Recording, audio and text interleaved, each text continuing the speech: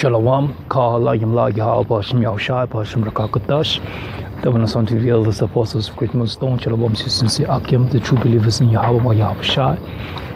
Okay, this place just keeps on getting worse and worse, no matter what. Look, man, there's no healing for this place. Yeah, the only true healing for this place is what is for this society to go down. 2 Peter, the second chapter, is going to go down by what? By fire. Yeah, this is the remedy that is in the midst for this current society. As you can see, the article says Switzerland just took this massive step forward to protect LGBTQ people. All right. Now they're saying now to be homophobic and transphobia is now becoming what? Legalized. Yeah, it's no longer you're going to be held guilty for transgressing the laws of the land for you speaking against homosexuality. This is what the society has come to. Yeah. It says if you were caught being homophobic or transphobic in the airplane nation, it says you could soon find yourself serving some serious jail time under a new law from Swiss political Matthias Reinhardt. You see, now we're getting vexed worse and worse in society. Okay, some precept of it, Leviticus 18 and 22 says, "Thou shalt not lie with mankind as with womankind. It is abomination."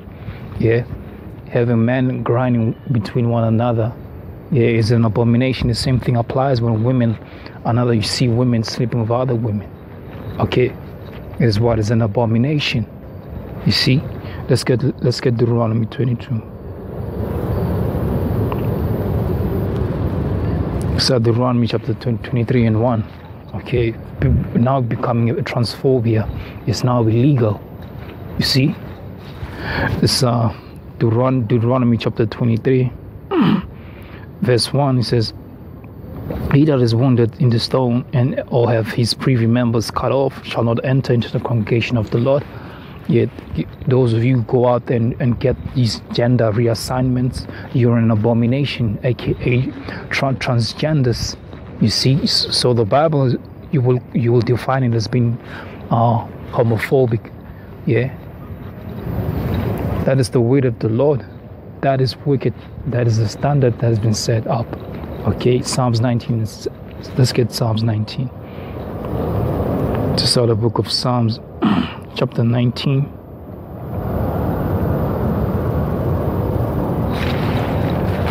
And 8. Okay. This is Psalm chapter 19 and 7 says, "The law of the Lord Yahawah is perfect." Yeah, these laws, there's nothing corrupt about the laws, statutes, commandments, and the Holy Scriptures.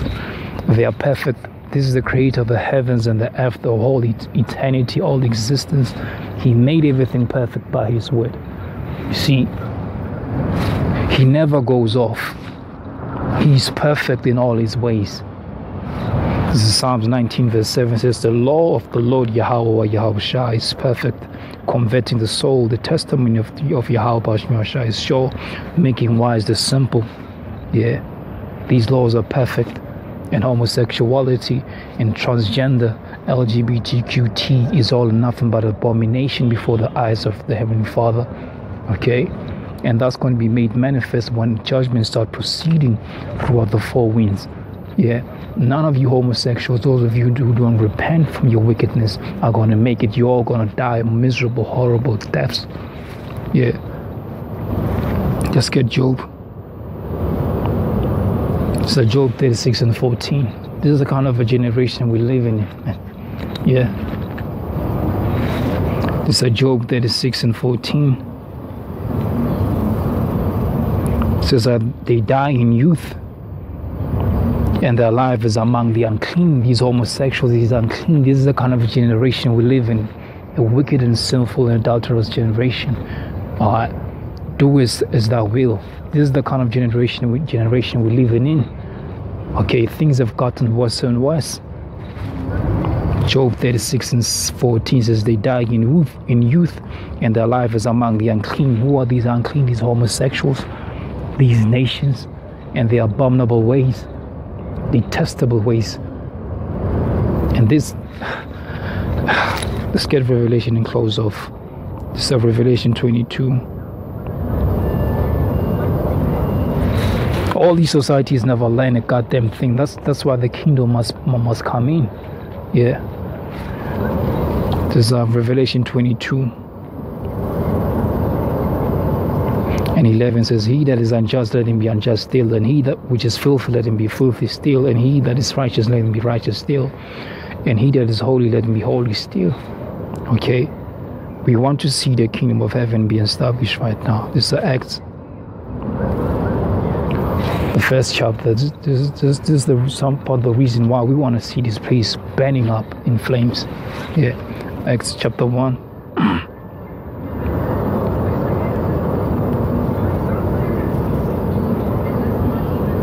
Acts and 1:6 says, Acts chapter 1 verse 6 says, when they were therefore come together, they asked him, saying, Lord, wilt thou at this time restore again the kingdom to Israel? Because this kingdom which is to come is going to be in righteousness. Yeah, Psalms 19:7, like I read, the laws of the Lord are perfect, converting the soul. All the souls of the matters are going to be converted. Because what man of a king is, so is the people. Yeah, a righteous kingdom is going to be established very soon. Not this detestable, abominable nations. Okay, this current society that we under. Yeah, your LGBTQT, etc. community, you're nothing but an abomination. All praise unto Yahawah, Rawchaa Qadash. Double unto the elder apostles of great most all the elders on down. Shalom to you, sincere the believers in Yahawah, Yahawashi, in spirit, in truth, in faith, and sincerity. The hopefully elect, the only lives that matter of the 12 tribes, the elect. Shalom.